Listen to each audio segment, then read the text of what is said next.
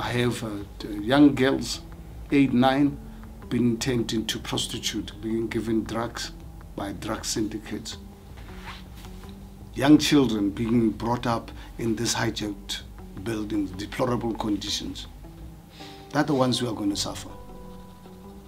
So by sabotaging, if NC and everyone think that they are sabotaging me, no, they are sabotaging poor people. And one thing for sure, for as long as I'm alive, I will do everything possible to ensure that I don't fail them. Look, you know, for me, the city of Johannesburg, over the last 136 years, this city was discovered, 1886. Johannesburg was built around migrants. You're right, right. And no country in the world can ever make it without migrants. Migrants are an integral part of success of any nation. But you cannot grow an economy in a chaotic environment. You can't have chaos. So we're calling on the 7 billion people of the world, please come to South Africa, come and spend your money. Come and live here. But please, come into our country legally. And when you are here, please respect our laws. You break the two, you violate the two, please, you can't be my friend. If other people are happy to have you as a friend, not me.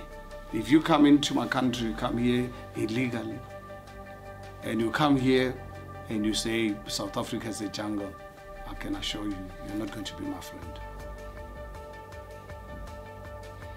That's my view as far as foreigners are concerned. But we want them here. We want their dollars, we want their yens.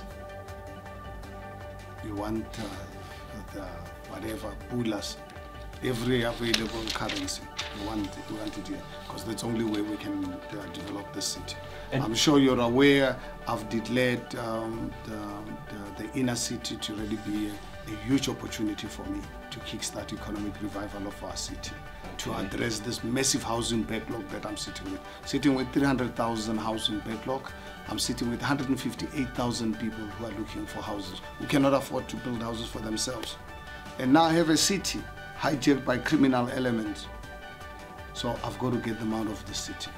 We're doing raids literally every day. We're doing raids to profile so that we see who's in these buildings. And I've made a commitment, an unapologetic one, that to the private sector, you'll see my proposals when they go out, that once you like the building, us as a city will take the responsibility to find alternative accommodation, emergency accommodation for these people. But however, I will only provide accommodation to South Africans. If you're not South African, it cannot be my responsibility.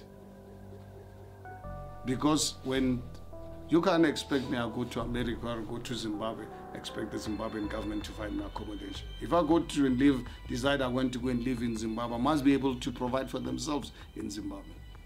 So why should South Africa be the only country in the world with such an expectation? How can I be expected to provide accommodation for the world when I cannot provide accommodation for my own people? So for me, my preference, unapologetically, it's for South Africans. I've got South Africans on my waiting list. They've been on the waiting list since 1995, 1996. Am I going to allow a foreigner to come here and jump the queue? It's not going to happen under my watch. I've got our family members, not family, residents of the city of Johannesburg. Have been waiting since 1995, 1996 for houses. Now tell me, when I have to provide housing, who must get preference? An illegal person who came here with no document, is he the one who must get preference? No court of law is going to force me to do that. Because then I would want that court to explain to South Africans why they expect me. I must allow criminals actually to jump the queue. And I would really want that court to tell me with this list that I must ignore South Africans. So that's why I'm saying is, if you want me to provide accommodation for all this international community, please then give me the money. So I'm saying to them, don't just tell me I must build houses for people. I've never seen houses being built from fresh air. I don't have the technology to build houses from fresh air. I need resources. So court or anybody else, so-called human rights lawyers, says that I must build houses for people. With what? When I can't build the houses for South Africans.